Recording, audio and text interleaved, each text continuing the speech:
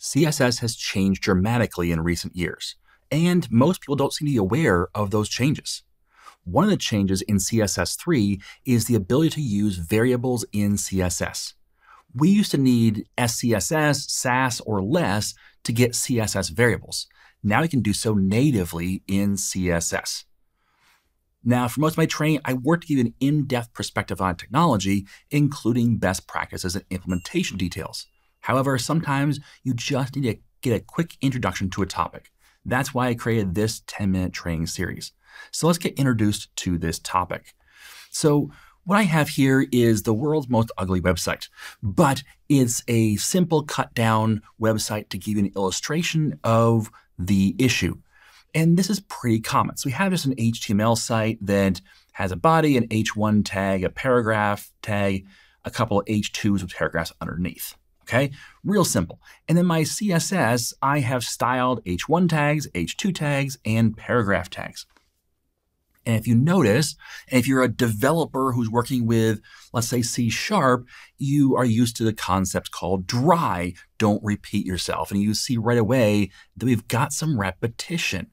So the background color for H1s is this color right here, 007 BFF.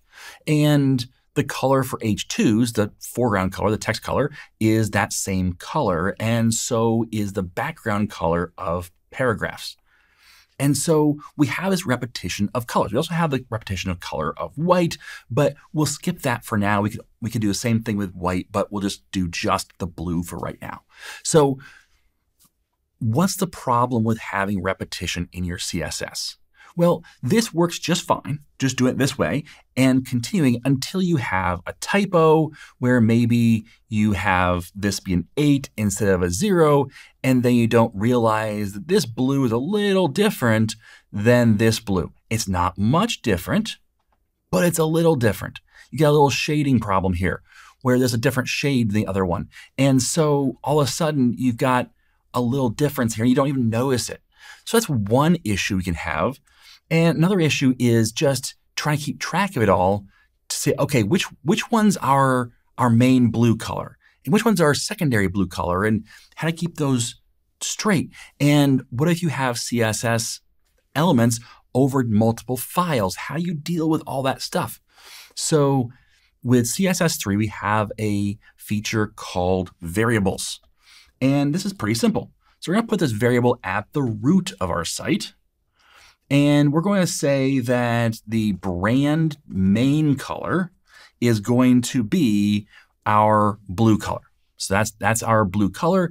And then down here, wherever we see this color being used, we can instead say var and then say -- brand main. And it will use that same blue. So we can copy this and paste it everywhere that we're using our color. And now we can just say variable brand main, that's the one I'm looking for. And notice the web page hasn't changed at all. But if I were to come up here and let's just hover over here, it's kind of nice with VS Code, I can change it to a red, right? And all of a sudden, everything changes to that red. All three of those locations, and of course, in a real CSS, you might have hundreds or even thousands of locations that have these colorings. You can see it change all at once. And if you come back here and say, well, actually, I want to play around a little bit, I'm going to kind of move a slider down and look at what this orange does. And okay, that's not quite right, but I get it. I mean, I can come down here and play in more of the teal range and see, okay, that's kind of good. But now I've got this problem of my whites. Let's go ahead and handle those. So I'm going to say brand secondary. And right now, it's the white color. So we can now come down here and say var brand secondary.